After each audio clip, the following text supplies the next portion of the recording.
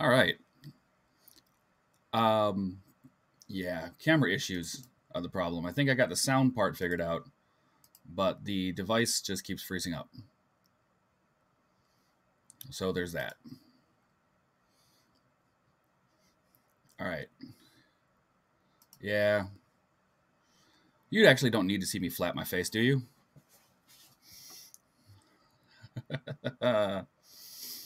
Yes. All right. So the camera will either work or it won't. I was actually a little afraid before I started because I had to restart my computer, and my computer has decided it hates me with a passion, and it's decided to fight me. So every time I restart it, it takes about a half hour. So I don't even want to know what it's doing right now. All right. With that being said, you don't care about what I have to say. You're more interested in learning about how we can use education, or how we can use gaming in the classroom, right? Right. That's what I'm here for. That's what you're here for.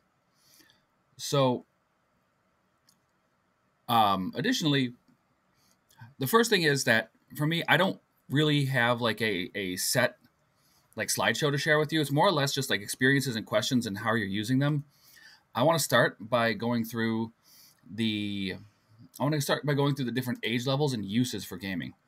Okay, so as a hobby, gaming is one of the best things that we could ask for. It's easy, it's simple, it keeps people busy, and hey, that might have actually worked. And it doesn't work. It's all of those things, but it has a lot of other uses outside of that. So starting with the youngest age, I don't know what age. Oh wow, that was a bad place to freeze. I don't know what age many of you are using, many of you are working with, but the age group that I started with is my own children. When they were 3 or 4 years old, I started giving them dice, and they had to identify the number that they rolled. So it was just basic number identification.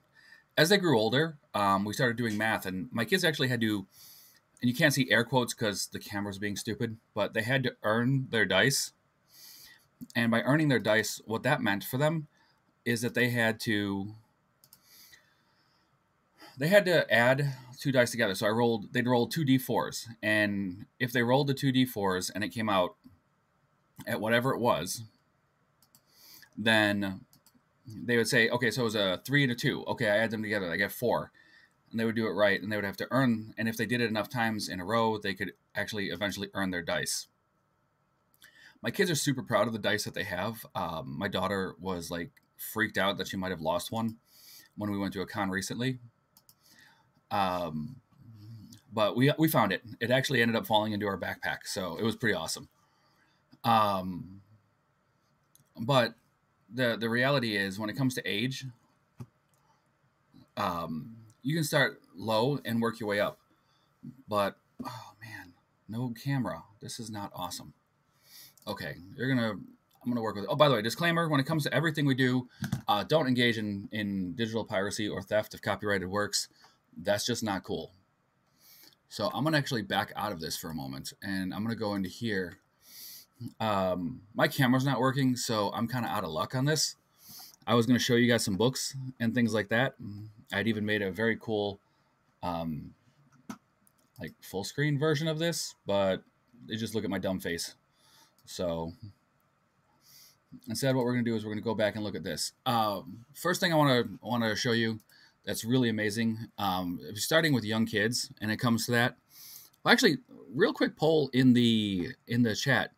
What age group are many of you looking to work with? Get that if you want to put that out there while I quickly look up this new tool that came out. 1 to 5, great. I love those kids. 7-ish, so younger. All right, 7-ish is my daughter's age, so you're right there. All ages, youth services librarian, super cool. 9 to 10-year-old. So we're all looking, yeah. Well, I didn't intend this just for educators, 11 to 13. All right, so we got that. Adventure guides. So I don't know if you've seen the Young Adventurers guides, but Jim Zub, who is the genius behind Rick and Morty, or Dungeons and Dragons versus Rick and Morty. That Jim Zub also made a set of books. Oh, this is neat. They just announced a new one. Beasts and Bahamas. These are a series of books that are a light introduction to D&D. You have warriors and weapons, which is exactly what it sounds like. You learn about some basic classes. One of the things I like about them, and again, camera sucks, can't show you,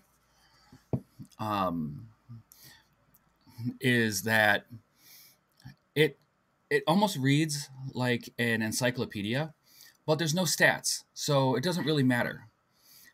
You know, a lot of the players of D&D are stats junkies. We love to know what the stats are, but the most stats you'll get out of these books, like Monsters and Creatures, my kids walked around with this book in their hand for, God, a couple of weeks.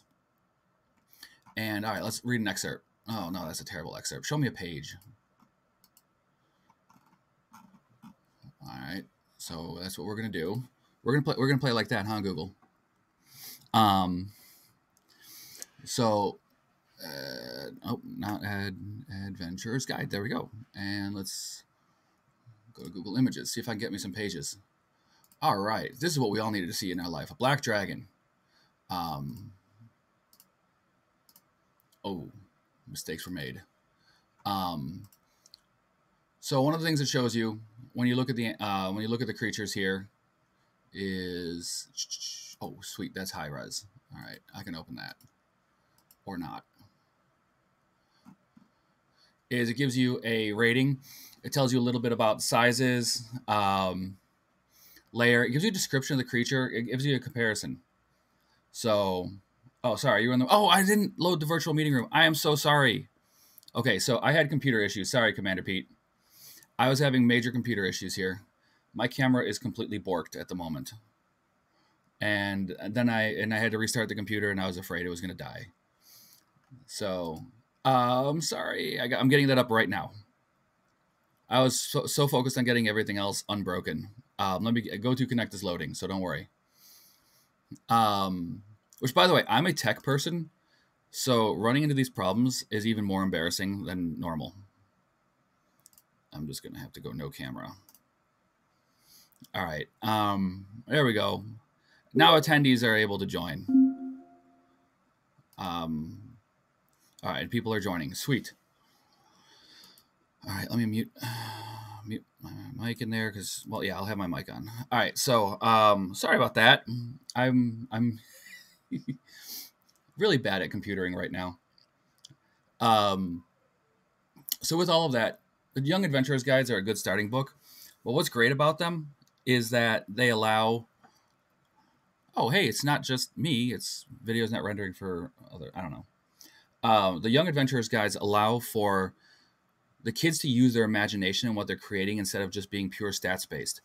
The CR rating is 1 through 5 and then epic for things like Strahd, or Demogorgon or Tiamat or anything like that.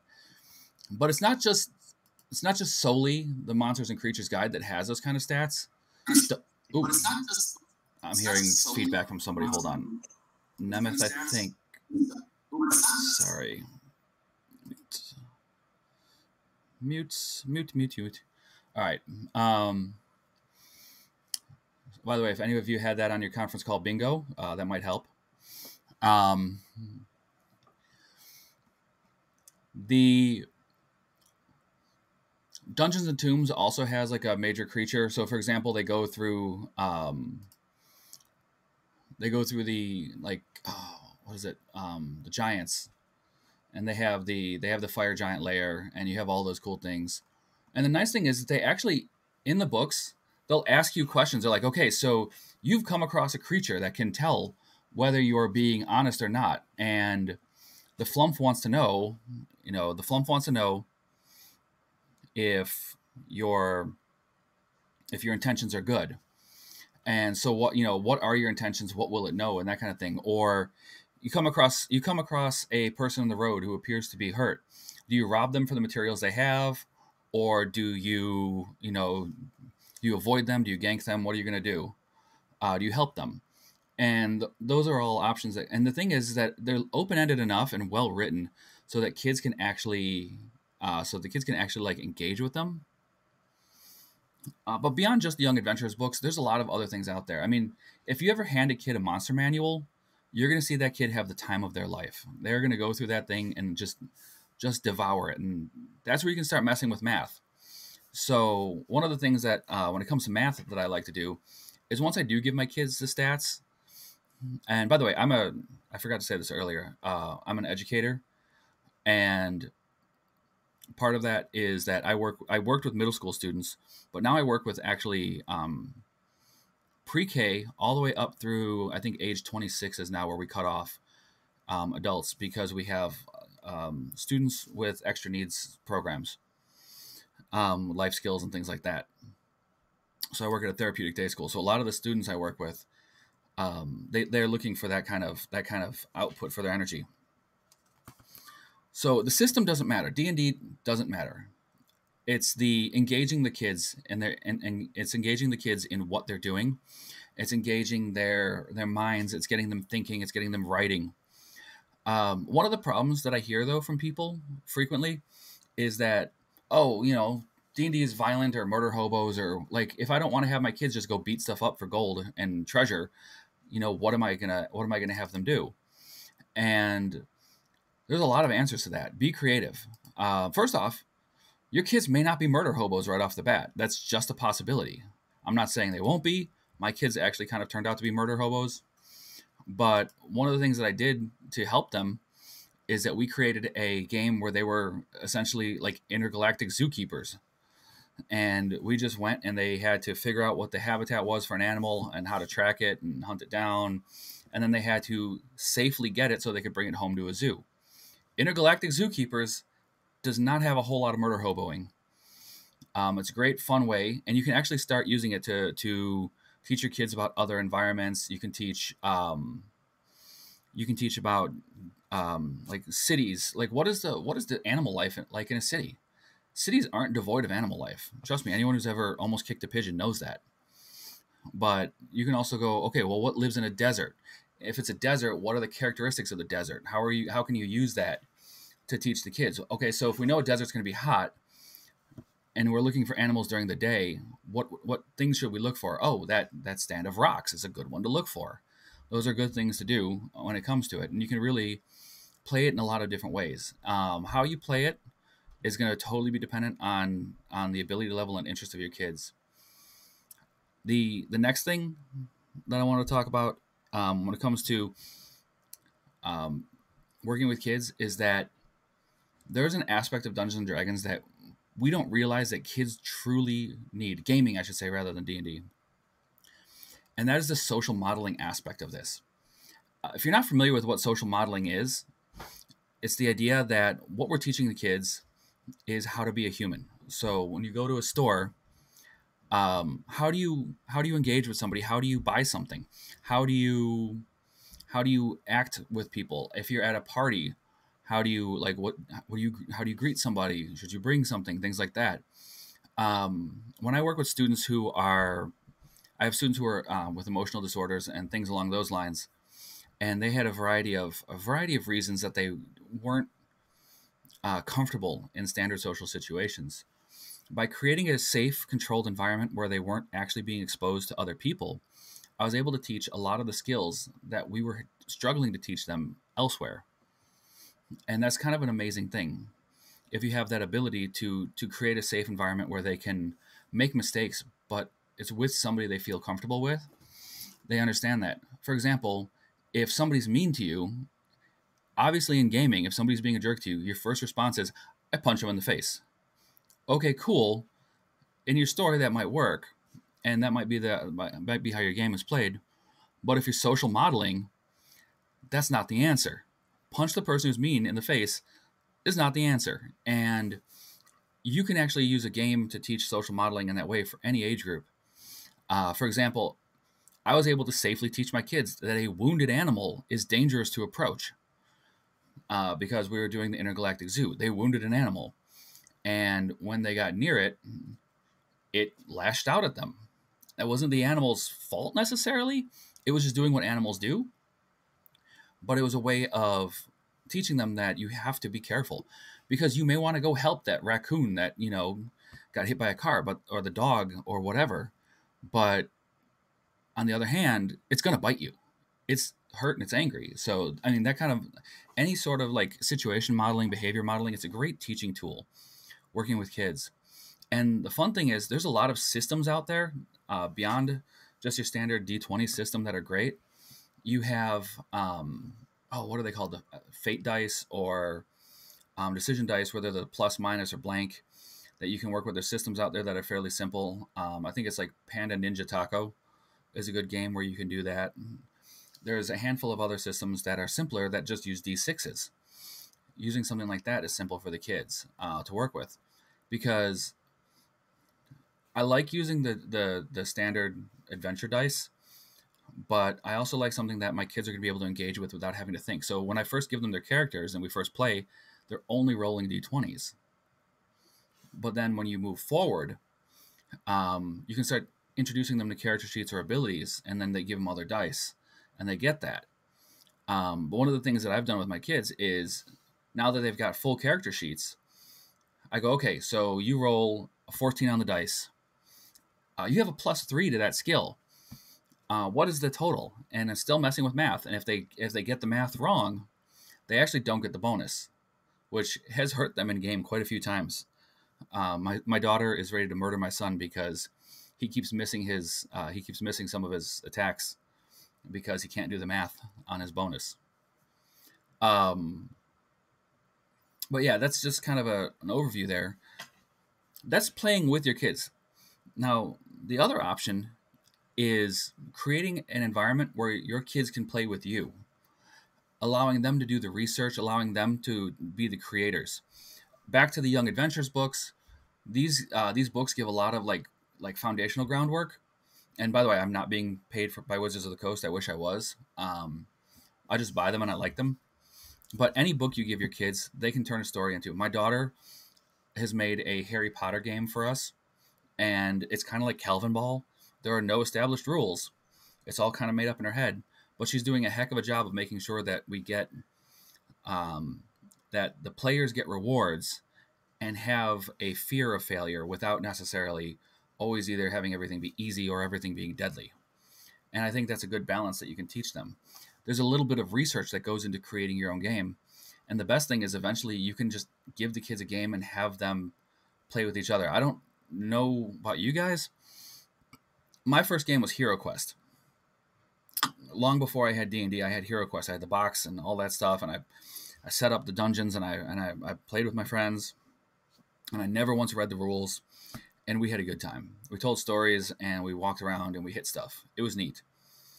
But eventually, I did learn the rules. I did learn to play, and that kind of turned into me eventually being the DM. Yeah. The Hero Quest, it's a classic. I wish I still had my copy of it. I wonder if my parents have it somewhere.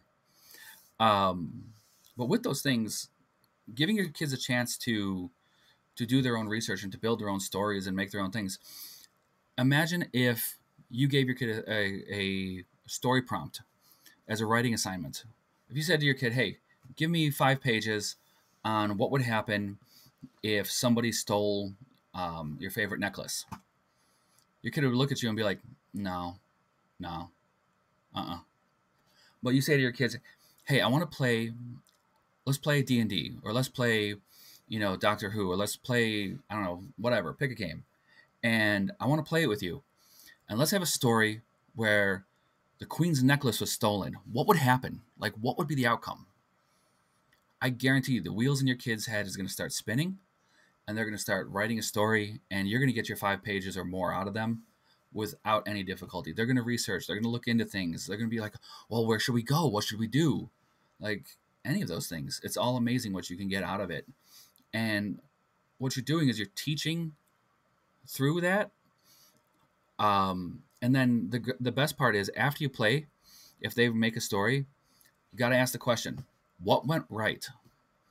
What went wrong? What would we do differently? Those questions are the foundations of learning. That's the mortar that holds the bricks of learning together, is what went right. Because the first thing is to acknowledge we had success. When you're teaching with gaming, what did we do right? What were the things, what were the steps? Not the things that were cool, but what were the things that we did right? Like, oh, we looked for traps before we went into the room, and that's why we didn't, alert the thieves that we were there, so we were able to surprise them. Well, that went right. What went wrong? What went wrong is we accused the first person we met of being a bad guy when he wouldn't give us information, instead of, why did he not give us information? And what could we do differently? I think differently next time, maybe we could take a little bit of time before we rush into the room and see where everything is. Okay, cool. That's learning right there. And that's not just simply learning how to play a game. That's learning how to work in life. Because each one of those things, what did we do right? Oh, we looked for traps. Okay. That's teaching a kid that, hey, before you rush into something, why don't you look for what can go wrong? The what could go wrong? Oh, we accuse the first person, who didn't want to help us. That teaches you empathy. Like, hey, if a person's not doing something, why is it? Are you asking nicely? How are you presenting what you're asking them? Do they maybe have something else going on? Teaching empathy is one of the greatest skills that you can get out of gaming. And the third part being, what would we do differently? Well, maybe we'd maybe look a little more to see the layout of things. It's that slowing down and taking time before you start working. Because those of you who are educators know that if you say there's a worksheet coming at the end, the kids are going to they won't focus on anything you're saying. There's going to be some kids who are either cringing in horror that they're going to have to do work, or other kids who are vibrating like a violin string, who can't wait to get that worksheet in front of them so they can finish it and show you how smart they are. Those are two ends of the spectrum. But the thing is that with both of those things, you're not learning. The kids aren't listening anymore. They just know the worksheet's there. If we can get them to slow down, we'll actually get better work out of them. In my own classroom experience, one of the things that I did is to improve the quality of my students' work is I didn't give them due dates.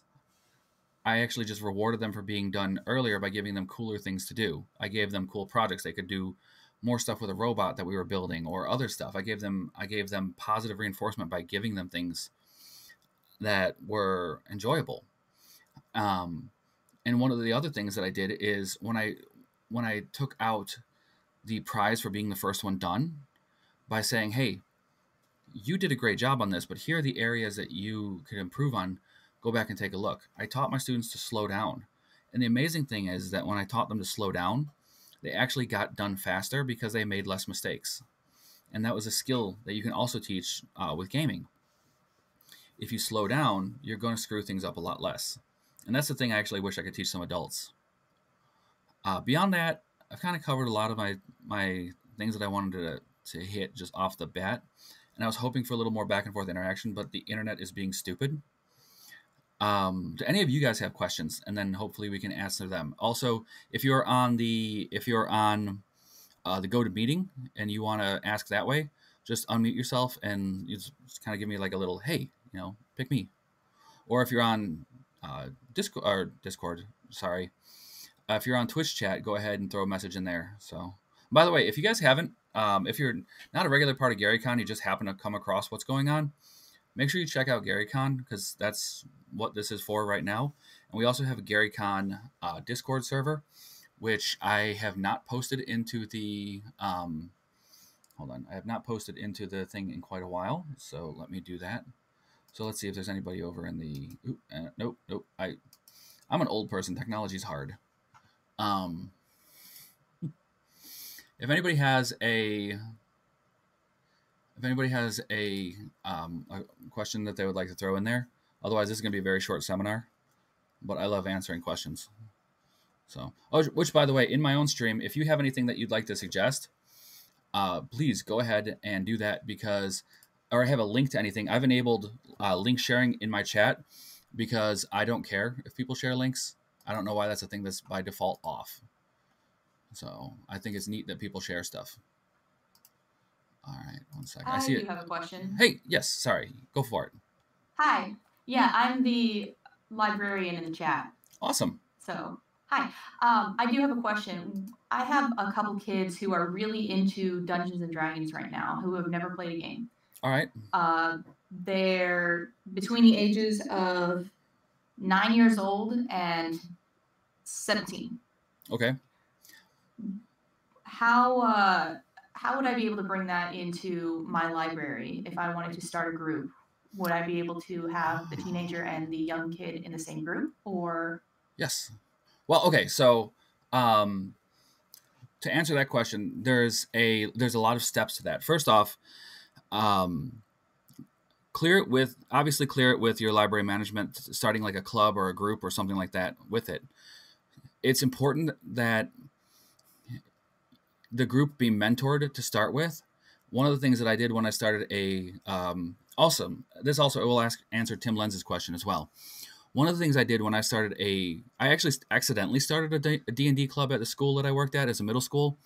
I was coaching the cybersecurity team, and one of the things I found is that my kids weren't cohesing. They weren't acting as a team. They were all acting as mavericks, and nobody wanted to work together, which is important in cybersecurity, is working together. So what happened is we created D&D as a way of team building. I started out as the DM, and I ran the first part of the module of Lost Mines of Fendelver. And by the time they cleared the Goblin Cave, and killed the Knoll, the kids were itching to take over for themselves. So by modeling the DM's behavior and how you run a session, you'll get away from the thing that we all ran into, or many of us have run into in our lives, is you have somebody who wants to DM the game. It's usually and when I was a kid, it was the person who had the books, because I didn't have the books. But I had a friend who had the books, and he wanted to DM. But what it turned out was he just wanted us to all come over to his house, and he would show us how smart he was by killing us over and over again because we didn't see the trap there or whatever. And that's not the type of behavior we want to have in a DM. So by modeling the right type of behavior, empathy, compassion, listening, you can that type of model will set the stage for future kids going. Now, as far as materials and things like that, I am biased to D&D Beyond because they give stuff away for free. And I am going to try to quickly find the link for D&D Beyond, because I know that they have a like a Zendesk form that you fill out, and they'll give away free materials.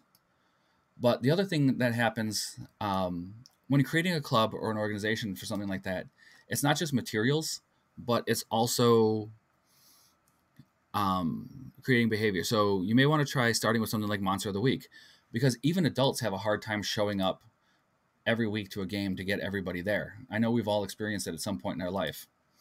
So if you have something that's a little lower stakes, where it's not an ongoing campaign, but it's more like a situation of the week, a scenario of the week, you can use scenarios. For example, there's a blog on D&D Beyond that James Hake writes called Encounter of the Week, and he gives you essentially like 1 hour encounters that you can run, and it's got everything you need, and it's free, and it's online. So those are things that D&D Beyond, free tools, schools.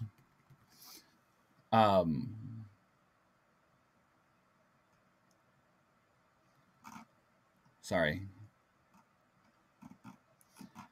Education, not schools. So what you can do with that is you can get kids starting playing with that, and it's low stakes. Eventually, they're going to want to write their own. Eventually, they're going to want to write their own games. They're going to want to do their own things, and that's great. But what you're going to have to do is get them at least started, and that's the modeling portion of it. As far as the teenager with the younger kids, yeah, I mean, engage the teenager. Use your best judgment. I always worry in situations like that, but I've also seen a lot of mentoring happen. I mean, I grew up. I was a young kid who had teenagers mentoring him, and by the time I got to high school, I mean, I had friends who were 22 when I was a sophomore in high school, because they were the older kids in the neighborhood that grew up like hanging out with them, and that was fine. But just because my situation was fine doesn't mean that it's always fine for everybody. So I hesitate to give a blanket statement of it's awesome when it may not be. All right, so then let's see. We had some other ones in the chat. Have you played diceless games with any of the kids similar to your daughter's freeform game? Yes, I have played diceless games, and one of the things, there's a lot of ways you can go about diceless games. It's very improv. A lot of the lessons that you learn from being a teacher about engaging your students, and a lot of the lessons you could learn in improv are also excellent for mastering working with kids. Is the yes and or the no but. So you're like, okay, yeah, yes and is by far one of the best skills, especially for working with kids. Like, my kids will come up to me and they'll be like, Dad, there's a dragon in the garage named Phil. And I'm like, yes. And he's only happy if he's being fed hot Cheetos. And they're like, yes. So building off of the ideas that they have, it validates what they've done, the idea that they've come up with. And you're like, if they're like, my other kids, they'll be like, hey, Dad, can we go to Six Flags? I'll be like, no, but we can look at how roller coasters are designed, and from there we can figure something out. It's not necessarily it's not, even when you say no, you're still giving them something else. It's a way of encouraging the behavior without necessarily taking away their oh my gosh, I can't think of the word I'm looking for. Autonomy, but that's not the word I'm looking for. Oh my god, my brain is hurting already. Sorry, this GaryCon virtual is actually harder than being GaryCon in person. And here's the link, by the way, in the Twitter chat, and I'll put it in the GoToMeeting chat as well, for accessing, if you're an education organization or a library, accessing some of the free tools through Agency. Thank you. God, why could I not think of that? That link is for going to D&D Beyond, and they'll provide free tools through their service as an account, and I've used that to get neat stuff. Also, secret about D&D Beyond, and probably why I'm biased towards them, is last year at GaryCon, they had a dev update seminar that they did kind of like this, and they gave everybody who attended a free legendary bundle. So that's like $600 worth of stuff. So I was pretty excited about that one. Diceless games, yes. Suggestions, starting a D&D club, we did that. Created a game called Fairy Tales and Friends at my Play-Based Learning Center. That sounds awesome. By the way, if anyone's interested, there is and I will, you can hit me up on, you can private message me on Twitch, or you can hit me up on Discord for GaryCon.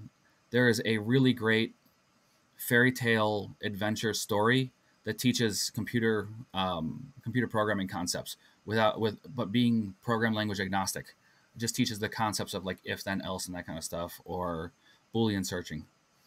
I can get you the information on that. Not everybody's interested in computer programming. Play-based learning center. We covered math, critical thinking, empathy, and memory skills. Fairy tales, yeah. Fairy tales make great story props. I also like to ask my kids, give them a backpack full of adventure props. Yeah, you can do anything you need with that kind of stuff. One of my favorite things to do is the thing we all do. Like, you've sat around the counter and you're like, okay, so Batman versus Superman, who's going to win? Like, it's easy. Or Hulk versus Superman, who would win? One of the things you can do is also ask your kids, once they get used to a system, be like, hey, stat out this character. So, for example, my daughter was watching Pocahontas this morning, and she actually turned to me. She's like, would Pocahontas be a druid? And I'm like, I can see it. Or a nature cleric, one of the two. And, you just sit there and you start thinking about it. And it gives them the opportunity to critically evaluate it. The thing that my 5-year-old is not on this train yet, but my 7-year-old, I just taught her about alignment. And, oh my gosh, she is absolutely obsessed with alignment right now. It is the most interesting thing in the world to her. But the other thing is, when I worked with students with special needs, they naturally understood alignment, but they couldn't see it in other people. And it took a while for them to really understand how to identify alignment in others. And it teaches empathy. For example, there's many great examples of of people who are they play a character and they misunderstand something like good or evil or things like that, because a lawful good character can actually still do evil things even while maintaining being lawfully good. It's just one of those things. Like, for example, people always wonder about that one. What if was the guard in Aladdin wrong when he was going to punish Aladdin for stealing? Is he still being lawful good? He was a guard. He saw somebody steal something. He was going to punish the person. That's lawful good. You would do that in a D&D game. But it turns out that in the movie Aladdin, he's the bad guy. So is he good or bad? It's that kind of question. Aladdin was just trying to feed himself, and he gave half the bread to kids. He did a good thing. So two lawful good people can do something, but oppose each other. Their types of good can oppose each other and seem bad to the other. And there's a definite learning. Anyone who teaches like literacy and story structure will understand that that's a very tough concept for kids to grasp until you can find a way to actually get them there. So not sure if you're familiar with it. According to Fairy New York City, I'm guessing NYC. I'm not sure if you're familiar with it, but one-page dungeon contest is great for kids who are interested in developing short adventures. It's system agnostic. My 9-year-old with some pretty severe learning disabilities is entered 2 years in a row. No, that sounds awesome. Is there a link to it? Should I look it up? You said it's called One-Page Dungeon Contest. That sounds amazing. Anything you can, any sort of like writing things, anything you can do that engages a kid's mind sounds fantastic. One-Page Dungeon Contest definitely sounds like it would fit that category. I'm already on it. Reddit. A lot of one-page dungeon stuff. 2013, 2017. Okay. Oh, cool. The archive.org has a lot of stuff too. Yep. Neat. You beat me to it. So those kinds of things are excellent. Any chance you can find to engage kids, especially contests. Oh man, you never see a kid work so hard when it's not for a grade, but it's just to win against their friends. It's a really great opportunity to see kids put in all their effort. Beyond that, I'm trying to think. Does anyone else have any other questions?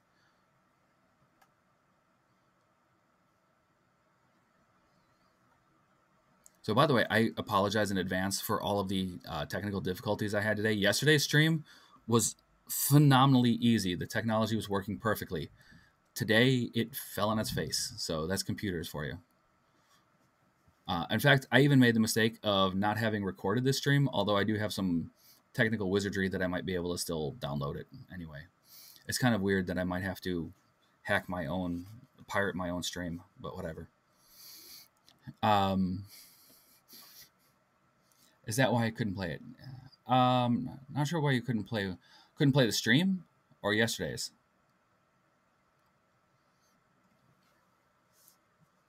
Do you have any difficulty writing these adventures out to teach these lessons? Okay, so I'm the worst person when it comes to keeping notes. I did a really good job on my current campaign I'm running for some friends. I kept notes most of the time after we played about what happened. I don't write a lot of things in advance. I'm a very improv DM, which is very taxing at times. For example, there's a note I have that I held up yesterday for a game that I'm running where the only note I have coming up for this new campaign I'm running is there's a dwarf in drag named Madam Damage. That is literally the only campaign note I have going into it. I'm not sure how it's going to work out, but generally the players have fun. And the thing is that it kind of goes back to the yes and no but. I play off what the players are looking for, and I ask them to be collaborative storytellers with me. It won't just yesterday's. Oh, yes, on YouTube.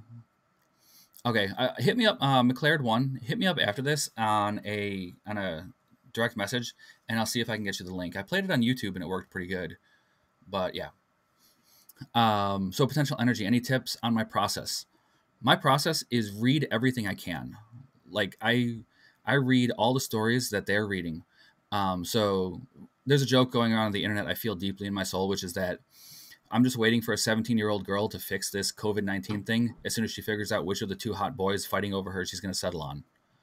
I've read all of the young adult fiction, and my kids used to do this thing where they'd be like, hey, tell me a Paw Patrol story. And I would tell them a Paw Patrol story because I'd seen 100 episodes of Paw Patrol. I knew what the story structure was. I read, like, for example, I don't like Critical Role. It never was a thing for me that I got into, but I got Explorer's Guide to Wildmount or Wildemount or whatever, Wildmount, because I knew that there was the way that they structure Critical Role adventures and stories is interesting to some people. So I wanted to read those. I took them in. And there's things I got out of it. There's really neat features in there. Though I may not enjoy the show itself, I like the content they're putting out. So the more content you can take in, the more you can analyze the structure yourself, the easier it is for you to put things up on the fly. For example, if I were to tell you that as a party, you guys are walking along, and all of a sudden you see a beggar being beat up by 3 guards. Every one of you could probably tell the rest of that story a little bit from some experience you've had. And all I did is instead of it being I just did the first thing that you encounter in Lost Mines of Fendelver, except I put it in a city. In Lost Mines of Fendelver, you're walking along and you come across a wagon feathered with arrows and turned on its side. I said instead, you're walking along and you come across a beggar being beat up by 3 guards. You can figure it out. It's the same structure that's in a lot of things. I rely on a lot of my players to take notes because the notes that my players remember are the things that they thought are important to them or they're interested in. So what I do is I'll actually ask my players to give me their recap of what happened in the previous session, and that tells me the things that they were engaged with, and then I go off of that. It's super cheating, but it also allows me to play off of what interests them, and it refine what I'm doing to meet their interests. All right, so Derry Lynn says, do you have any tips on working with specific emotional issues, especially in a collaborative setting? I think that the tip I have is to not specifically work on the emotional issue, but find ways to work on all the emotional issues and spotlight one issue at a time or spotlight one behavior at a time that you're trying to work with.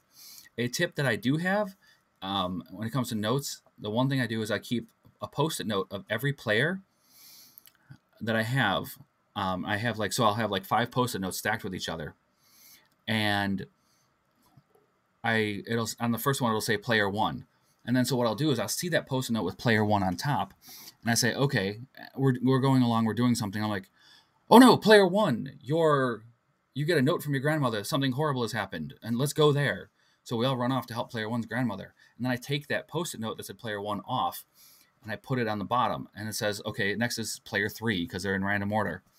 And I go, you guys get there, and you're walking along. Player 3, monkey jumps off the top shelf of grandma's bookshelf and lands on your head. What are you going to do? And what it does is allows me to spotlight each player without, in their own way, without necessarily, like, because you don't realize it, but you favor people. If you don't spotlight people, you end up favoring on this way or that way. You're like, the person who engages with you the most is the one you end up playing with the most.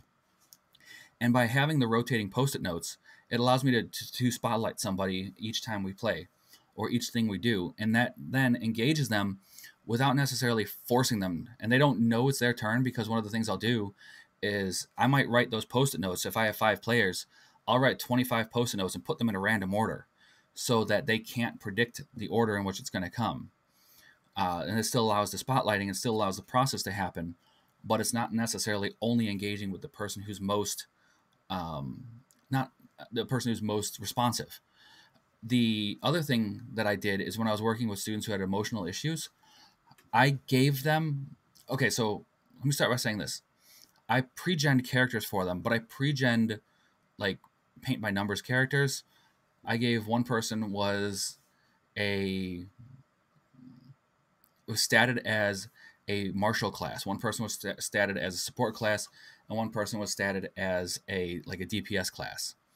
And those were like, I just started there. I didn't give them like actual specific classes or anything like that. But what I did is I allowed the kids to paint the characters the way that they wanted them to be. Because there's two types of characters most people play in the beginning. Some people play themselves. And so what they'll do is they'll paint the character to be themselves. Other people will play the character that's who they want to be. And those types of characters are very informative. In fact, one of my favorite things to do with my students that isn't related to gaming is I'll ask them the question, if you had $1 million, but you couldn't spend it on yourself, what would you do? And you'd be amazed at how many times kids will say like, hey, I would buy my mom a house because she doesn't like living in an apartment. Or I would pay the money to get my uncle out of jail or whatever, those kind of things. You see what they're worried about. You see the things they care about. It's a very important thing that kids do. And even when they play themselves, they'll also spotlight characteristics that they're proud of.